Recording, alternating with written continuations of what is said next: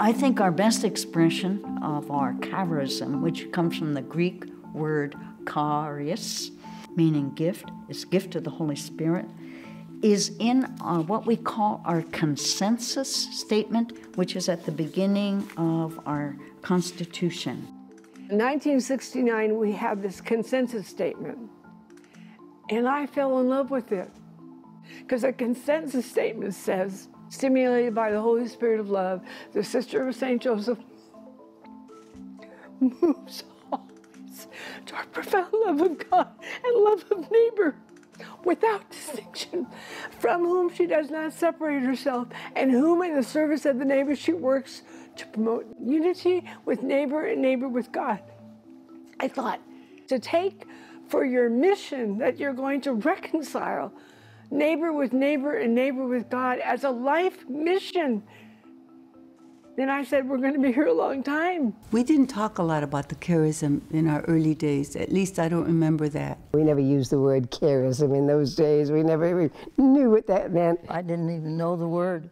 We didn't even know anything about our founders, our founding documents. We didn't know about our charism. After Vatican II, and there was this call to please explore your foundations, explore your roots, explore what your founder really meant. That's when it started to come out again. I remember going to a talk in Spokane, and the sister said, if you don't know your charism, you're not going to make it in the future. I went up to her and said, I don't know what you're talking about. You know, being a sister means you pray, you're in ministry, you live in community. What are you talking about? She goes, oh, the spirit of your community. What our sisters have done through the centuries is, and I love this, go out to the four corners of the city, look at what is not being done, and if no one else is doing it, take it up and do it. I think we are freer in our congregation to meet the needs of people because we weren't told you just teach, or you just do healthcare, or you just do this. Our founders said, go out to the city and be in the streets with the people, and that's really what our current Pope is doing. He's telling the church to go out in the street. When we talk about the charism of the Sisters of St. Joseph, we still, as a community, as a religious community, go out into the city, look at the needs, and see what we can do to address them. In the former days, pre-Vatican II, I think discernment was done by our superiors, who saw the needs that bishops, archbishops, pastors, and so on were asking for, and they would be looking for who would best fit that. That was where the discernment happened. After Vatican II, we were called upon to do more discerning, prayerful discerning ourselves. That was a turning point for me. It started really, it helped me to get in touch with myself, get in touch with what I wanted to do, get in touch with the world around me in a deeper level. What attracted me, though, about all of the things that the sisters did was their concern for people who needed them, concern for people in trouble, concern for people who were ill or had problems and needed help.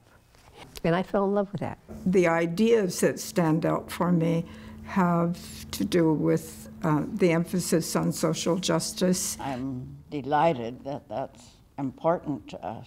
One of the things that I'm proud of is our response to matters of social justice, in particular how we responded to the farm workers back in the 70s.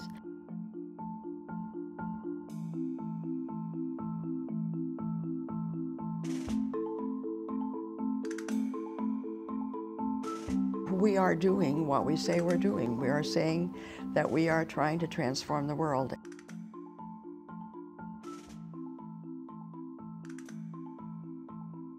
So when we saw an unmet need, we just went out and did something. You know, we didn't wait around. But as we age, we support others who are doing the work that we did, are doing a work with the marginalized, like trafficking or the immigrant population, homelessness. We don't have to do it. We need to partner and cooperate and encourage what's already there.